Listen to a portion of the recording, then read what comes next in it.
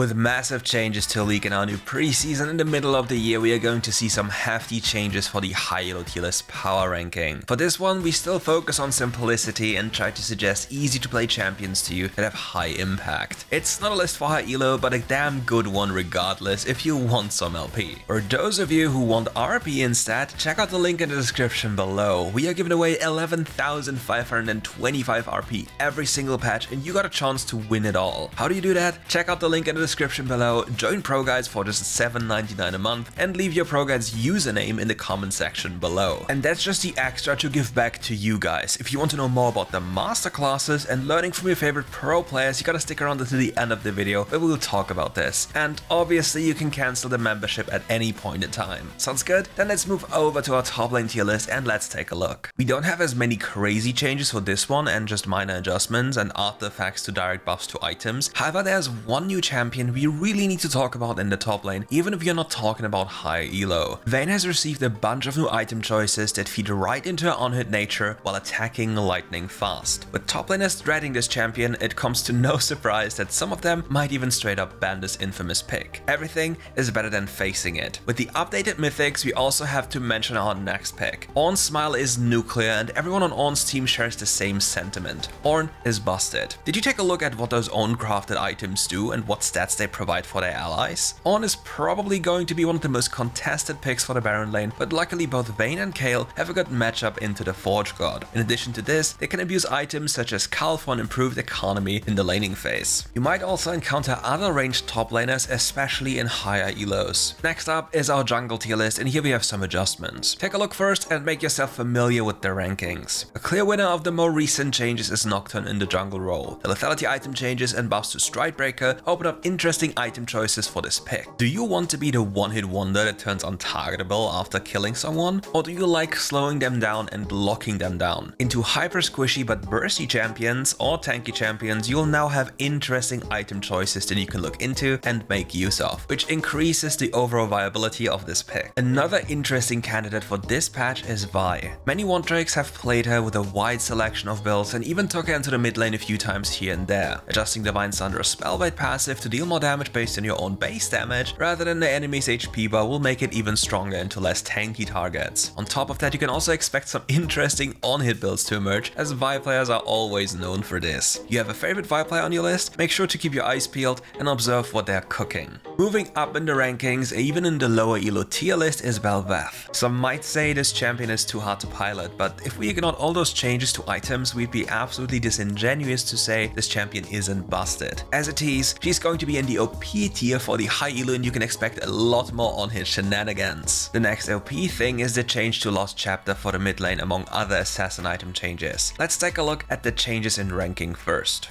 Lost Chapter being cheaper and all champions that have access to Futures Market can massively impact their own laning phases now with slight adjustments to their recall timers. For example, Malzahar's most annoying problem during the early stages of the game is his mana pool, and the same applies to a lot of other mages. Contrary to the typical Doran's or Tier start, you can also purchase a Sapphire Crystal first. This will accelerate your first reset massively and allows you to play matchups in different ways. For many mages, Lost Chapter is the milestone item that defines success or failure in the early game, and getting it earlier will lead to higher impact. Turns out having mana as a mage is quite cool. Swain is also benefiting heavily from this change as he has two major build options on top of being buffed prior to this. Go with the traditional Rod of Ages for tankiness, and even Karthus has an angle for this item sometimes if he's played on the mid lane, or go for the Lost Chapter item. With the early Lost Chapter, you can really start spamming your spells without worrying too much and lose out during the laning phase. In pro play, mages are the pinnacle of strength, but in solo queue, they often tend to suffer due to the chaotic nature of that queue. Especially with the assassin item changes, that can make things a little bit scary for mages, but you can count yourself lucky that you probably won't see any amazingly played Akshans or Zeds or other assassins in this elo bracket. For high elo, however, you are in for absolutely negative surprises in a sense of not having fun against any assassin type champion. Mid lane is wrapped up and now it's the AD carry role on the horizon, and here we have absurd buffs to a few champions core items. Take a good look at the list first and then let's jump right into our first champion highlight. Tristana has been one of the notorious bullies of the AD carry position that have decent scaling, similar to Jinx, who just takes over the later stages of the game. The new item changes and the emphasis on making sure that your energize items hit hard as you use them can turn Tristana into a one-hit wonder. Thinking of items such as Rapid Fire Cannon and Static Shift to put more power into Tristana's already high range while empowering her wave clear without too many drawbacks turn her into an issue. Similar things apply to other champions that may have been gate capped due to their low wave clear capabilities or just their inability to keep up the pace in a fast-paced environment. The new goal of this archetype of a build would be to decide a fight before it starts. Hit once, but you hit hard, which puts perfect emphasis on the nature of energized items. Next to this, we also have an on-hit variant for AD carries. Ginsu's now having Hybrid Pen and being a mythic item opens up new levels of brokenness on other champions. One champion that will go crazy in higher elos is going to be Varus, but here Vayne will be a solid pickup in that regard. The effect of the buffs to the Lost Chapter also ripples towards the bot lane. Known criminals such as Veigar, Seraphine and Karthus are welcoming this change with a wide grin on their faces. This change will allow them to not lose out on too many waves and give up platings. The scary part though comes with the minion change though, and the fact that they won't attack you anymore if they're already locked on that tower. Depending on your matchup and the push power, this can be used to viciously torment people under the turrets without having too much counterplay available. Many people have already talked about this, and it's a major change to the existing game systems, and it will take a lot of time to mentally process this and translate this into your typical gameplay. Not to mention, it's a massive change in a lot of matchups. So what class is going to be the best class now after all those changes? Assassins, AD carries, or maybe even supports? Curious about what the support role has in store for you this patch? Then take a look at our list first.